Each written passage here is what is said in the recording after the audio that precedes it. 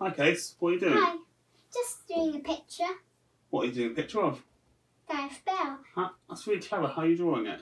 I'm drawing it. I put it on the window, and then you can see the background. You copy all the stuff that it shows in the background, and then it's got the picture. That looks really good. Why are you drawing Gareth Bale though? Because I missed going to watch the football game. Oh yeah, because we were meant to go with Uncle Andrew, weren't we? Yeah. But then because of coronavirus, sadly they had to cancel the game. Yeah. And we were really planning to go for ages, and it's really sad sometimes when your plans have to be cancelled, isn't it? Yeah. But I've got an idea.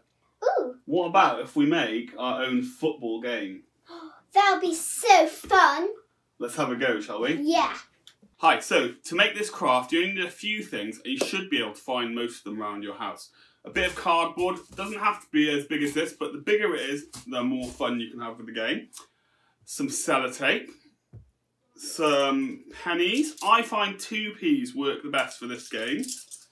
Then some blue tack, or you could use playdough if you haven't got any blue tack. Some felt tips or permanent markers. Some lollipop sticks, you need at least 4, or little sticks if you haven't got lollipop sticks. And a ruler, and that is all we need, and we should be able to make our game. Start off by drawing a circle in the middle of the pitch. You could use your sellotape to make it. That is the centre circle for the football pitch. Next, use your ruler to make a halfway line. Next, draw a box at each end to make a penalty area. Now, this is how our football pitch should look. You could paint it green at this point. Me and Casey decided not to because we want to have a go playing on it and we don't have to wait for ages for it to dry. But if you want to make it look really good, paint it green. And now it's nearly ready. So to start making your goal, take 2 lollipop sticks and make a line halfway down each one. Cut the lollipop sticks in half.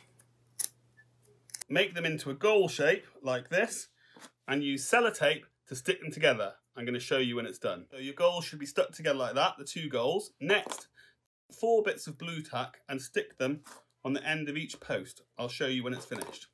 Now that you've used the blue tack on the end of the goals, you can stick them into the penalty areas and you're ready to play.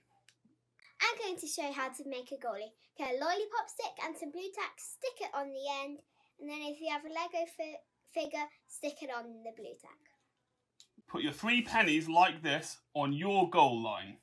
Then flick the penny nearest you in between the other 2 pennies. Now you have 3 goes to try and score a goal.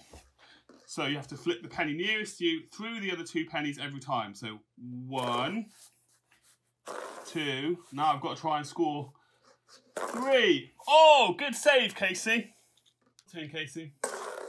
Remember, nearest one to you, through the other 2. Oh, now you messed that one up.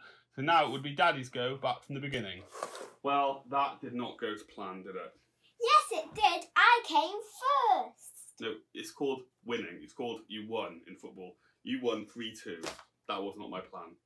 I wanted to beat you. Well, things don't always go to plan, though, do they, Case? Sadly. No. And lots of times our plans go wrong. But in the Bible, we've been reading Diary of a Disciple, and there's a guy called Paul in this. What sort of things went wrong for Paul? He got shipwrecked, he got rocks through him, he got sick. All sorts of bad things. But even so, he always said that God had a plan to make good things happen out of those bad things. And even though it's not very nice having to stay in at the moment all the time, it's a good plan, isn't it? Because it's to help make people not get ill, isn't it? Yeah. And in the Bible, sometimes bad things happen, but good things happen from it. And there's a verse here, and it's quote from Jeremiah 29, verse 11. It says, "I know what I have planned for you, says the Lord. I have good plans for you. I don't plan to hurt you. I plan to give you hope and a good future." So even when things go wrong, we can still trust that God wants us to have hope and a good future, can't we? Yeah. Shall we pray about that now? Yeah. Shall we teach people the prayer drill that we use sometimes? Yeah. Ready? P-R-A-Y. Lord God, thank you that even though things can seem wrong and bad and our plans get cancelled, that you have a good plan and that you can bring us hope and a future. Amen. Amen.